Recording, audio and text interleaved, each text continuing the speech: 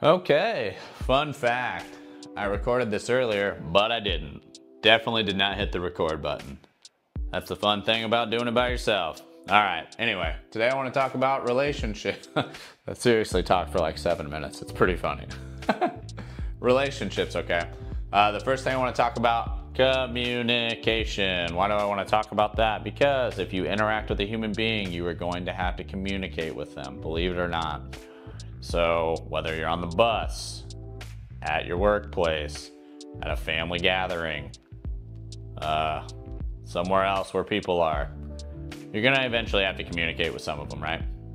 So I was thinking about it, and I think there's like 3 things that you can do to have healthy communication with others. Number 1, respect them. Be respectful. I don't care what agenda you have. I don't care what's on your mind. Just be cool, all right? Like, you don't need to like get up in people's faces. You don't need to step on their boundaries, get up and, none of that, okay? Just respect them. Think of them as a human being. Things are gonna go good if you talk to them, I promise. 2, be kind.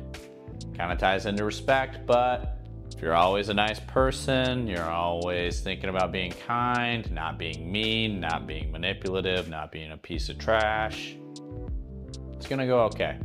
It's gonna be fine. People are gonna wanna communicate with you, and they're gonna wanna interact with you, and you're gonna have healthy relationships, okay? And then 3, don't lie. Don't lie. Like, when you're in a relationship with somebody, it's kind of funny because it's Valentine's Day. I didn't even think about that. But when you're in a relationship with somebody, just tell the truth. Like, that's it. And sometimes it's hard. It sucks. Like, someone pisses you off, you want to avoid the confrontation. You don't want to be like, hey, actually what you did sucked. Because then if you're empathetic, you risk hurting their feelings, which, you don't want to do. But just tell the truth, don't lie. And I mean, if you can just tell the truth, be respectful and be kind, like, communication takes care of itself. Like, you don't need to be a wordsmith, okay? Just doing those 3 things is going to be enough. So let's talk about the second thing. Boundaries. You'll notice a person with a circle. It is not a force field or a shield. It's to represent a boundary. Do you get it? Because there's a circle around. Okay, all right. Anyway, having healthy boundaries with people, I think, is something that we could all probably do a little bit better. Sometimes, like for me, sometimes I just take it on the chin. I'm just a little bit nicer. You know what I mean? Like, I'm just like, whatever. Even though, like, maybe somebody's talking to me about something I don't really want to talk about. Maybe I'm not a big politics guy, and someone's like, democracy, and I'm like, not really feeling that today, if that's okay. I still want to talk with you. I just prefer to leave politics out of it, which I think is a pretty healthy response. But, I can think of a couple other examples. I mean, if you live with somebody and they're like, hey, don't eat my chips, and you're like, guess what? I hate your chips. They're probably going to be pissed off because they asked you to respect a boundary, albeit a kind of more like a physical one, because it was just their stuff. But you kind of violated that boundary by eating the chips. I mean, it's that simple. If someone's got some boundaries that they establish with you, or what's important to you and things you don't want to interact with, things you don't want to talk about, establishing that with people is not really like that big of a deal. We all worry about stepping on people's toes and stuff. I mean, be respectful, but I mean, you heard the example I said earlier. It's like, I just prefer not to do that today, if that's okay. Someone gets mad at you for that, it's like, well, who are you dealing with?